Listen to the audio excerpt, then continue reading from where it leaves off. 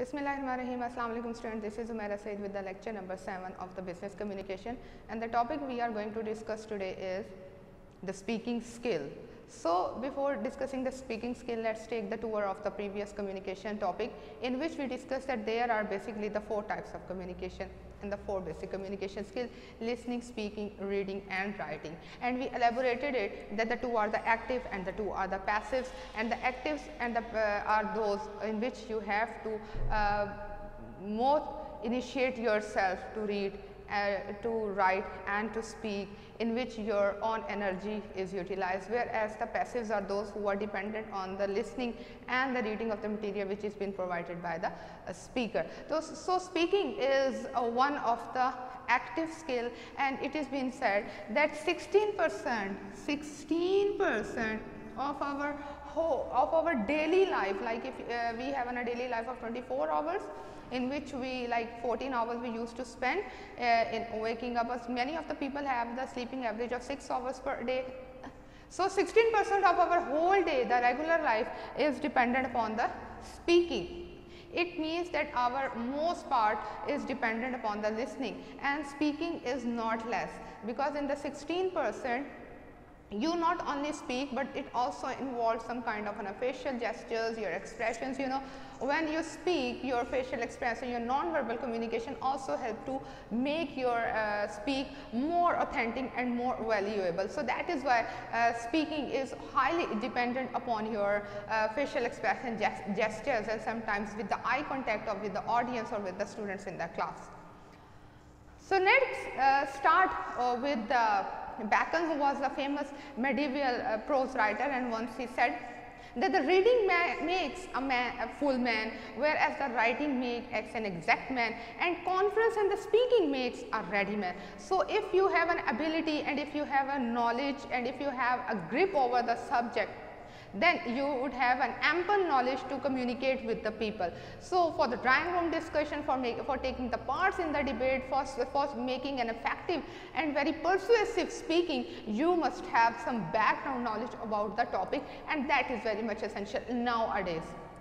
So let's move the topic further, that our speaking is further divided into 3 parts, and the percentages I am going to write is 7%, 38% and 55%. Now you will be amazed that why I am writing these percentages. So student, this 7% is totally dependent upon the oral communication. Like orally we just communicate 7%. These 38% are highly dependent upon your non-verbal expressions, and these 55% are dependent upon your postures, your eye contact, and sometimes your sense of security and sense of credibility you are like developing among the others, so that they may rely on you, is 55%. So these percentages shows that our oral communication is highly dependent upon our non-verbal communication, as we discussed. So if you need, I may repeat once again that the non-verbal communication is your time, the silence, the space, your gestures, your postures, your eye contact, the way you are standing, the clothes you are wearing, whatever you have, it shows and reflects your internality of your personality. It sometimes comes out with when you behave and when you wear something, or whatever you have in internal, it will be exposed externally, is said to be the non-verbal communication. So why should we speak? So there are the 3 basic parts of the speech. Parts of speaking, I used to categorize it into 3. I like why, what and how. So these are the 3 basic elements on the basis of which a speech is basically dependent upon. So students, why should we speak? There must be some purpose of speaking. Without purpose, if you speak, your words will be wasted, your message will not be understood, and it will be like goes into the trash. So there must be a purpose, and purposeful talk must have some topic and the background knowledge as well. So whenever you speak on a topic, you must have a purpose, like you want to convince some other persuade some other, or you are negating someone in a debate, or you are like affirmating someone in your speech. So this is the purpose of speaking. The second is what to speak. That is the point. When I used to ask the questions in the class, the students don't know what to answer. Simply, they don't know that why teacher is asking and what they have to speak. It means that the background knowledge and the command over the subject is very important. Suppose if you are initiating some kind of a debate, or if you are initiating some speech, it will turn into the tug of the war if you would have a very weak advocating points.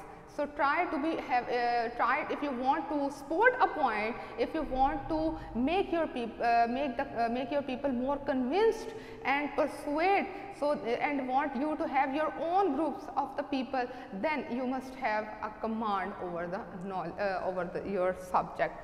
How to speak, these are the manners. So there are so many do's and the don'ts of the speaking, for the public speaking, for the personal speaking, for the speaking to the general audiences or the people of the different ages. It will discuss in the end part of this lecture, because there are so many do's and the don'ts of lecture. There are the 3 E's of lecture as well. Oh, it is going to be very exciting. Like, what are the 3 E's? E's. The purpose of speaking is to entertain someone. The purpose of speaking is to make it more effective. The purpose of speaking is to be more enthusiastic. It means that all those E's are highly dependent, and all these E's must be in your language and in your speaking. Like, there must be some entertainment. Like, if you will continuously speaking, like, your speak will become a stagnant water, and the stagnant water never attracts others. So make your speech more flowing and with a more innovative and more novel ideas.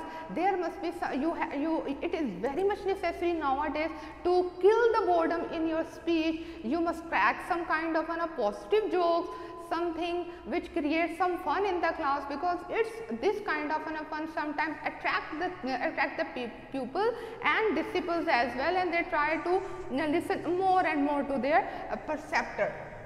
The third is the effectivity. How you can make your speech more effective? When you involve in your speaking, when you involve your audience in your speaking. If it will be unilateral, the people will get bored. It will be like they are watching television, or they are like listening to the radio. But if you will involve the students in the class, if you involve the people around you in the conversation, so it will be a healthy discussion, and it will never end in any kind of a conflict. So try to make your speech more conflict. And nowadays, it has been said that if you are more political nowadays, if you have more political bent of the mind, then you must have a strong background knowledge about the politics. If you are supporting one of the leader, then do not support him with one eye. With the open 2 eyes, come up with the supporting points, come up with the negating points, and try to solve the problem, and try to end up or wrap your discussion with the healthy notes, rather than ending it with some kind of a conflicts. Enthusiastic. You know, my dear students, sometimes when I see you people or the people in the class, I find that many of the people are very much hesitant in speaking. The reason, because they feel that if we speak English, the people will mock at us, they will laugh at us. You know, there is always the first light in the life. So if you want to be a good speaker, first of all, then you must have the fluency in your language. If you are not fluent in English, no problem. Work more and more on your language. It will be one day you will be failed, the second day you will be failed, the third day you will be more energetic, and you will get more, you will be take more initiative, and you will be more convinced to speak more and more. You know, once I was reading a thing that fail means first attempt in learning. So few failures lead to the success, or to the road of success. So if you want to be successful, try to be fail on the initial stages. It will give you more power to get the higher stage. So, enthusiasm in the speech sometimes also create enthusiasm in your audiences as well, because they feel that they are also involved, that they are also enjoying the pitch. Many of you are familiar with the football commentary, with the hockey commentary, sometimes the cricket commentary or the kabaddi commentary. As the two people, if there is a need of a six, the commentator used to create a hype in the blood of the listeners and the audiences, even at the spectators as well, that when the Shahid Afridi hit six, all the people at home used to cry over the same thing like the people in the stadium. So, it means that the enthusiasm is very much necessary if you want to make your audiences involved when you are speaking, and if you want them to listen you. So, you must have an enthusiastic word as well. So, next is speak like a star. The star which used to shine on the sky, star, the sparkling and the twinkling star. So, what this star stands for? It will be so excited for you that the S is that there must be some kind of a situation. If you have a situation, it means that now there is a need for you to speak. Now, there will be a situation, then there will be a kind of a task. The situation has been created and you have a target to achieve that, then there must have an attitude.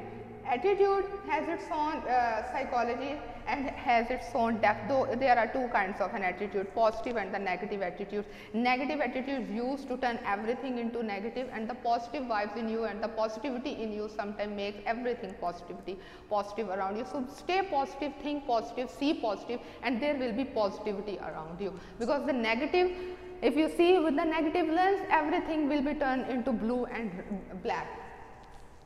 So, the last is result. So, now the things are very clear. If you get into some kind of a worse situation, the task is to come out of that situation, show the positive attitude, and the result will be the positive. And now see it with the negative lens. If the situation is bad and your task is to come out of that, but you are not ready to come out of that because of your because you are not willing to complete the task, then your attitude is negative and the result will be against or not the wishful, and it will not desired result. So, it means that the speaking like a star, behaving like a star, listening and writing like a star, and living like a star is very much important. So, my dear students, there are three different kinds of the speaking as well. So, note down, as I mentioned, interactive, partial interactive and the non-interactive. What are the interactive? Interactive means when you interact with another person. It is a kind of interpersonal communication. When you are communicating with the person in the class, in the drawing room, at home, on road, in your institute, in your offices, like there is a face-to-face communication. When you go for the interview, that is an interactive communication as well. When you are going for the upward and the downward communication, for the horizontal communication, it will be some interactive communication, because you are communicating, you are sending the messages and getting the response and the feedback, and the process is continuously happening and occurring. So, this is an interactive. What is the partial interactive? The partial interactive means that one person is speaking and others are listening. They will participate a bit, but not more than that. It means that suppose if I am speaking in the class, if your father is speaking at home, if your boss is lecturing you, if there is a kind of a meeting, if a motivational speaker is speaking and giving you addressing on some particular topic, or some politician is addressing the mass audience, it means that is a partial interactive. You cannot stop his speech, you cannot give him any, you cannot counsel him, you cannot give him any suggestions. So, it is a partial interaction. There will be interaction, but it is not necessary that you will be allowed to interrupt him. The third is the non-interactive. Non-interactive means when you are reading a newspaper, a message is being given to you, so you cannot include any more thing in that newspaper. while listening to the announcers or the radio or the television, the message is been disseminating to you, but you cannot include anything. You are just bound to listen to them. It means that kind of the speaking is the non-interactive speaking, and sometimes people prefer to have an interactive speaking, because if you interact more people, your learning will be more enhanced and you will get more and more good responses and your knowledge will be enhanced as well. So now the last point of the today is the do's and the don'ts of the speaking. What are the don'ts? While you are a public speaker addressing to the public, addressing in the class, so there are the few don'ts, like while speaking into the class, never get hesitate, never get embarrassed if you speak something which is not relevant, never while speaking into the class, never try to look here and there, try to be more interactive and make the eye contact with your audiences. Never scratch your arms, never scratch your head while speaking. If you are and try to be more confident and try to sit straight or stand straight, try to be more bilingual. If you have no command over the one language, that will make your and boost up your confidence as well. And what are the do's? Do's are have a smiley face, more enthusiastic, and more entertaining, more positivity, more energy. Before going and addressing the people, do come up with the breakfast. Empty tummy sometimes bring the empty mind as well. So these are the on the funny notes, like if you have an empty tummy, definitely the mind will be empty as well, because the happy tummy and the full belly will sometimes come up with the full ideas. That is a philosophy, and inshallah we will discuss this philosophy later in the class or maybe in some other session. So your assignments will be provided in your WhatsApp group. So keep in touch with your CRs and GRs. Follow the video lectures. See you with the lecture number 8. Stay home, stay safe. Take care. Allah Hafiz.